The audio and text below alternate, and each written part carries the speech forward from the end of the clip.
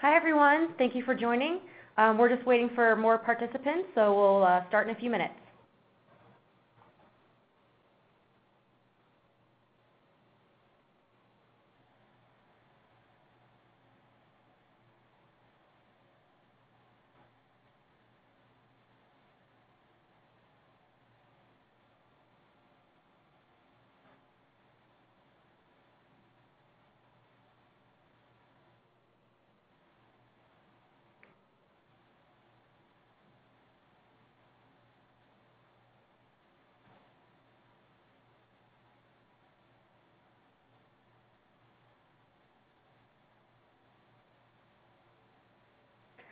Hi, everyone. We're going to give about one more minute to let everyone join, and then we're going to start.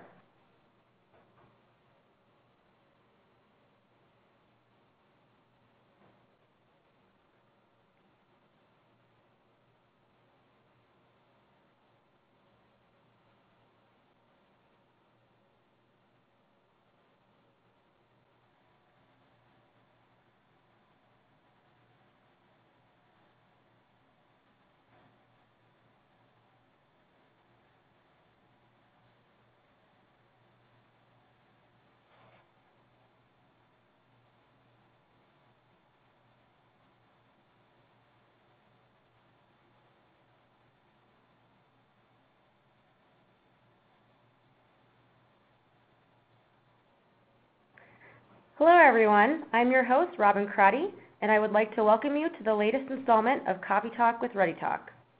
Today's 30-minute webinar is designed to provide a deeper dive into the Replay product, answering questions around what it is, what problems it solves, and who it benefits. Before we get started, I'd like to go through some housekeeping items. We will follow up with the link to the recording of today's session after the event. Questions will be addressed in real time through the chat window, so please submit any and all questions into chat throughout the event. We encourage you to join the social conversation, so please use hashtag #RTCoffeeTalk on Twitter or use the @ReadyTalk handle. As a reminder, all attendees will receive a $5 coffee gift card delivered via email after the webinar. Today's agenda will include a speaker Q&A covering what is Replay, why Replay, the benefits to the marketer, and the future of webinars, as well as a Replay product overview demo.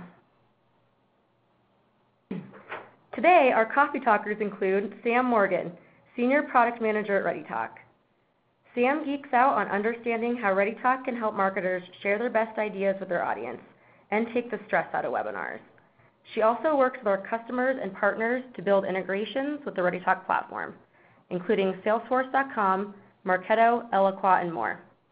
We also have Drew Frey, Demand Gen Manager at ReadyTalk. Drew is focused on putting marketers first and making it easier for them to connect their message with their audience. He also manages ReadyTalk's customer marketing programs, including the advocacy group, the Summit Club. In his off hours, you can find Drew watching EPL and walking his dachshund Boris. Welcome, Sam and Drew. Thanks, Robin. It's great to be here. Yeah, great to be here. All right, let's dive right into the Q&A session. To start us off, do you think webinars are still relevant? I'll answer that first, Robin. Webinars are definitely still relevant.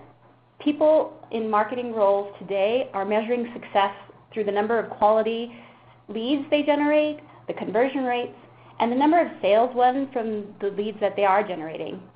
In the research done this year, Content Marketing Institute, an entrepreneur, found that 20 to 40% of people who attend webinars become quality leads.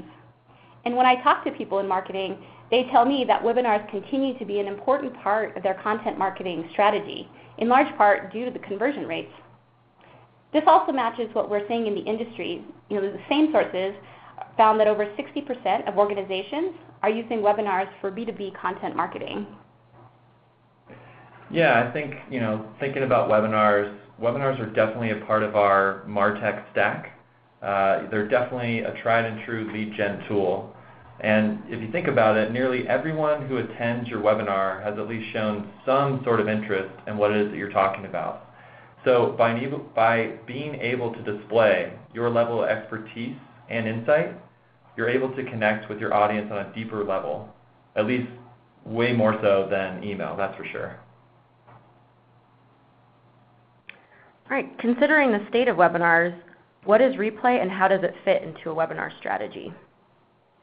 So Replay is a new product on the ReadyTalk Illuminate platform. It allows people to stream recordings to a live audience without requiring support from anyone else. The person hosting the event and those speaking can choose to attend, or they can have the recording playback automatically at the specified date and time.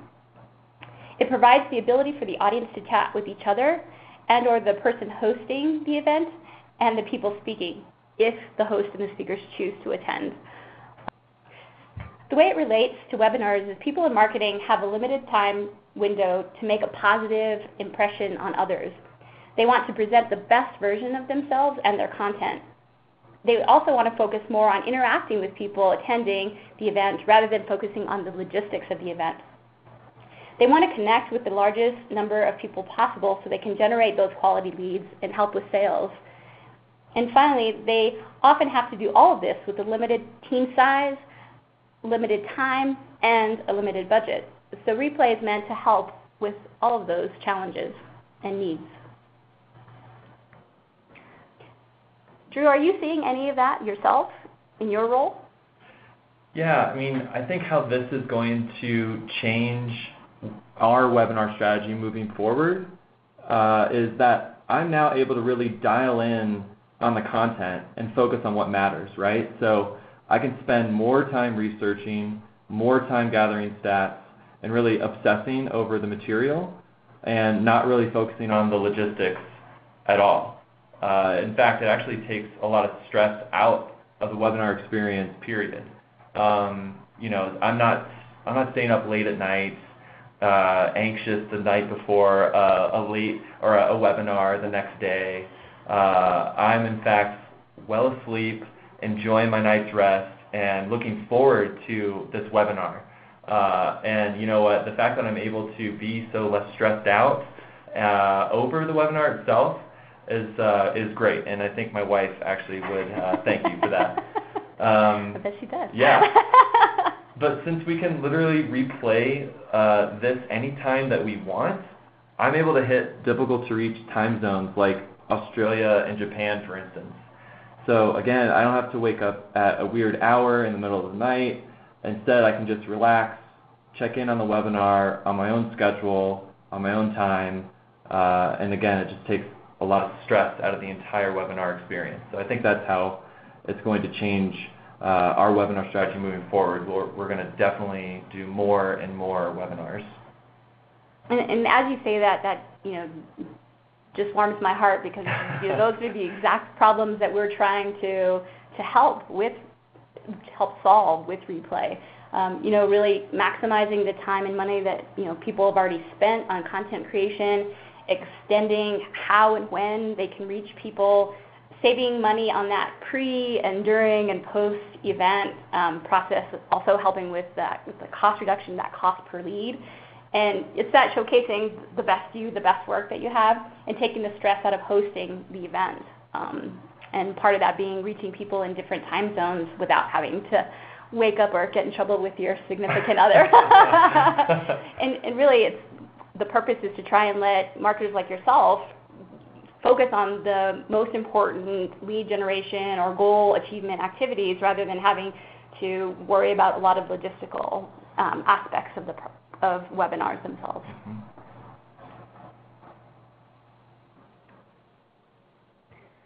So speaking to those problems it solves for the marketer, why did you decide to develop this product?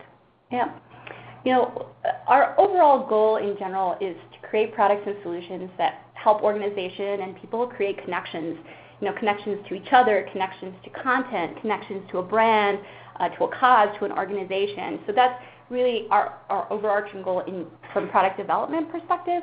But the concept of, you know, reusing content or pre-recording content and sharing it came after hearing stories like the ones that Drew said or other stories that people in marketing have shared, you know, where they say that webinars are great, they have a lot of benefits, but, And then they proceed to list off all of the challenges around, how much time and energy they require for planning, coordination, content preparation, all the practice, the level of stress they bring, and just the risks that come with doing it live.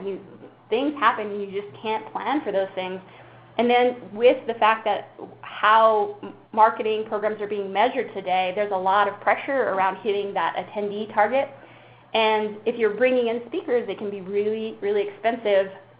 And then the final one, and I think it's still a challenge very much today, is, they tell me, I'm not sure I picked the right content or the right topic. So there's a lot of stress around, did I even bring the right content to the table for delivery?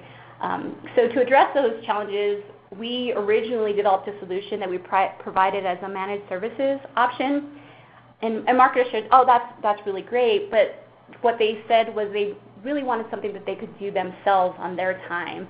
So that's how Replay came to be, is to fulfill that self-service need and still address the challenges that we were looking to address to start.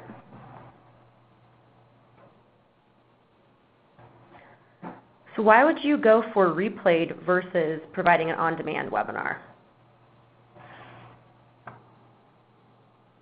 Yeah, the biggest difference really between on-demand and a live webinar is that more people actually will attend the live webinar. And if you think about it, it makes a lot of sense. People have the best intentions. They'll say, oh, I'll listen to that on-demand webinar whenever I get around to it. I'll try to carve out some time later in the day. But in reality, we all live busy lives, and it's really hard to find that extra time at the end of the day. And if you look at it from the other point of view, the live webinar, you're mentally prepared for this. You've signed up for it weeks in advance. Even as simple as there's a calendar invite that it will go off letting you know that you're about to attend this webinar. I mean, you have prepared for this, and the live webinars just perform so much better.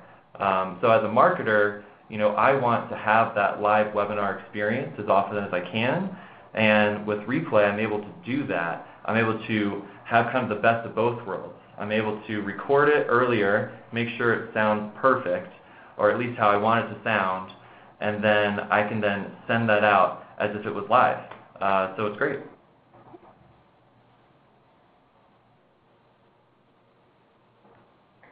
How is this different than what's already in the market? So for us, Replay is built specifically for people like Drew, people in marketing. We understand that content gets generated through a lot of different sources. So we are thinking of how can we provide the ability for people to upload an MP4, create it anywhere, and be able to play it back on this platform. So whether they're using a ReadyTalk platform or something else, they would still have the ability to play it back. And also we're really putting heavy focus on that human interaction aspect of it. The experience is meant to be friendly and help people create an emotional connection. So often we use a solution that we have to. We want to create a solution that people want to.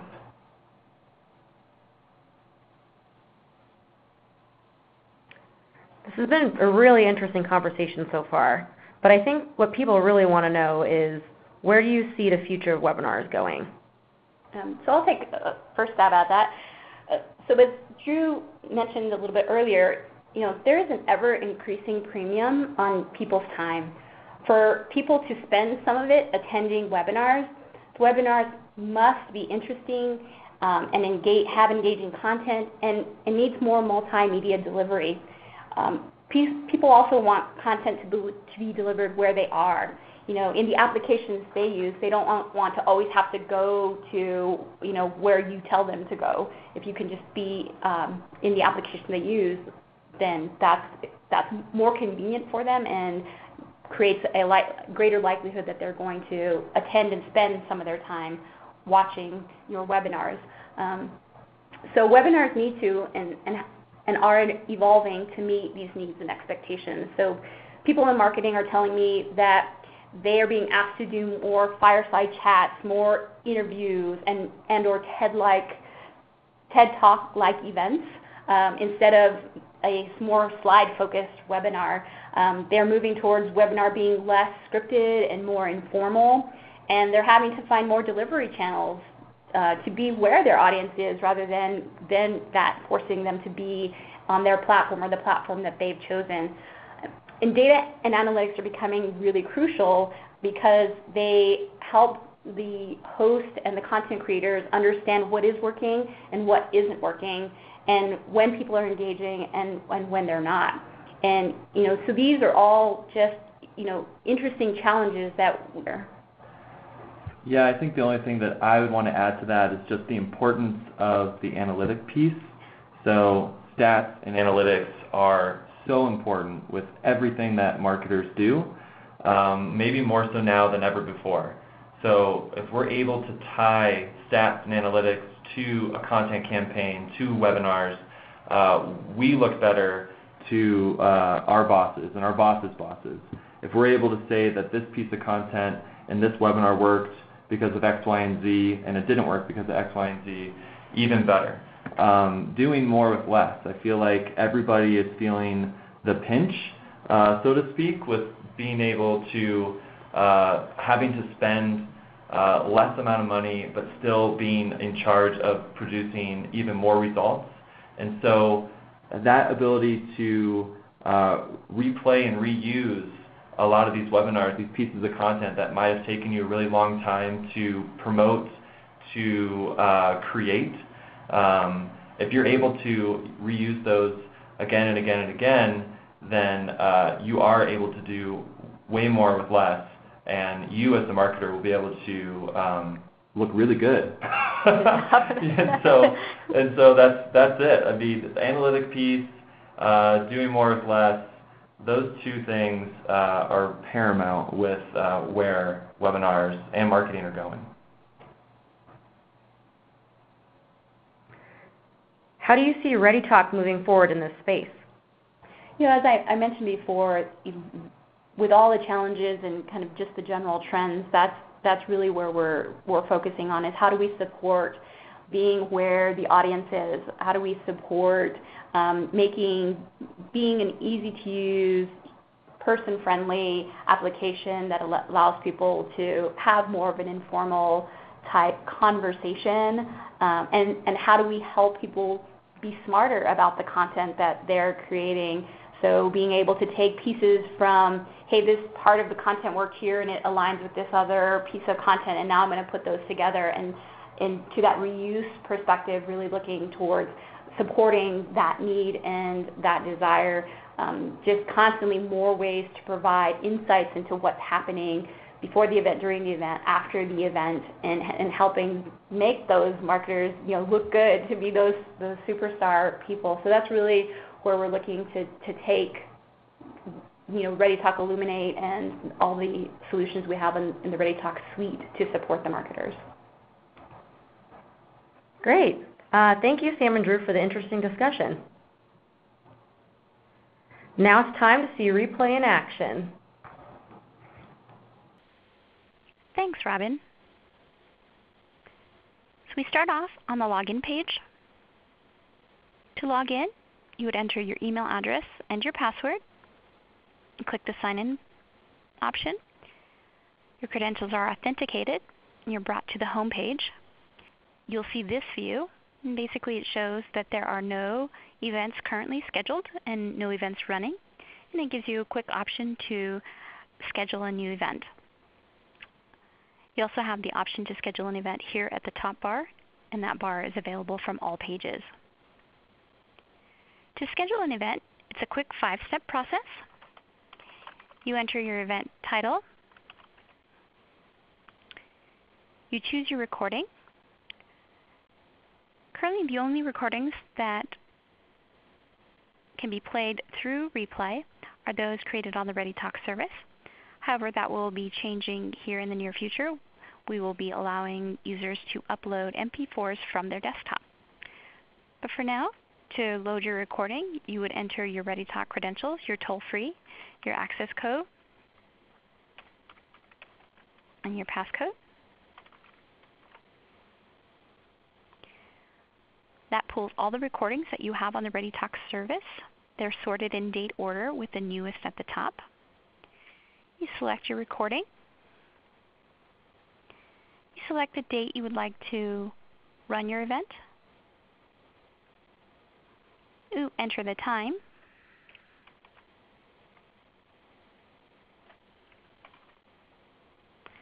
Click here to toggle between AM and PM. All events are set to automatically start on the scheduled date and time. However, if you choose to manually start your event, to do that you would click the I want to start my event manually option, and then click the Schedule Event button.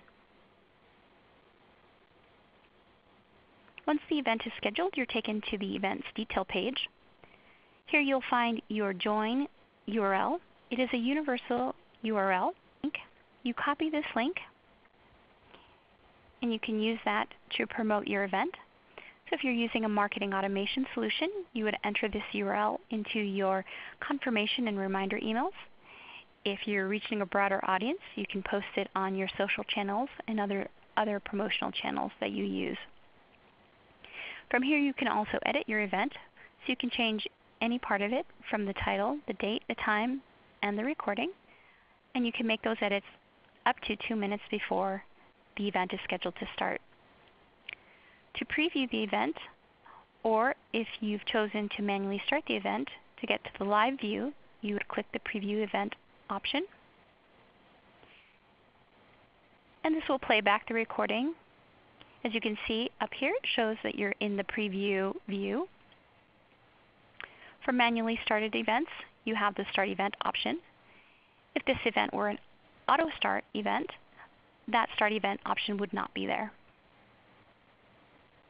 So now that I have an event scheduled, my home page has 2 sections, a Next Events section and a Future Events section. The events in the Next Events section are those that are scheduled to occur within the next 30 days, and each of those has a countdown to how many days, hours, or minutes until that event is scheduled to start. The Future Events section shows all events that are scheduled to occur in the future. So if I chose to manually start my event, I can click on the event and then choose Preview Event. And once again, because I chose to manually start this one, I have the Start Event option. So now I'll show you what it looks like from both the host and the attendee perspective.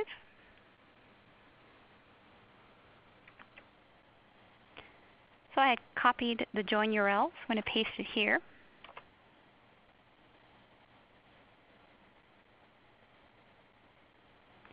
Attendees are asked to enter their name, email address, and company. If the event hasn't started, the attendee is brought to the lobby page. And the lobby shows what date and time the event is scheduled to start, the name of the event, and if they've joined too early, a link that they can use to come back at a later time.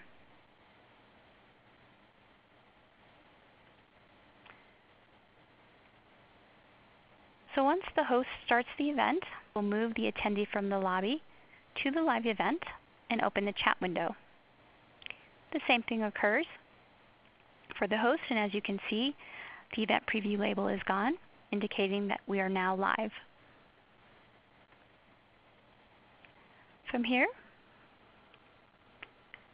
chat can be viewed and entered.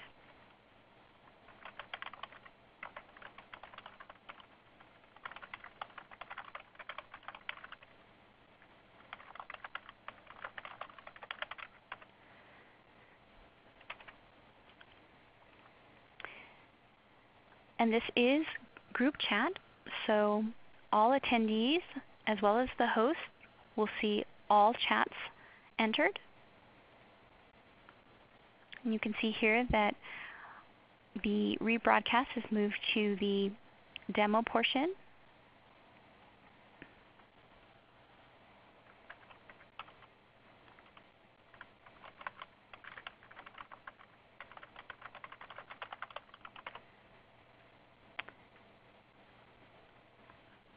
If for some reason an attendee posts a questionable comment or a questionable question, the host has the option to hide that.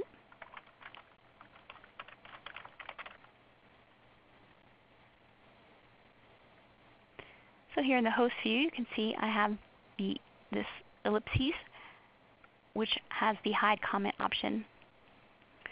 Once a chat is hidden, it's in a lighter shade of gray for the host. It's also in a lighter shade of gray for the attendee, but the attendee also sees a message indicating that their chat was hidden by the host.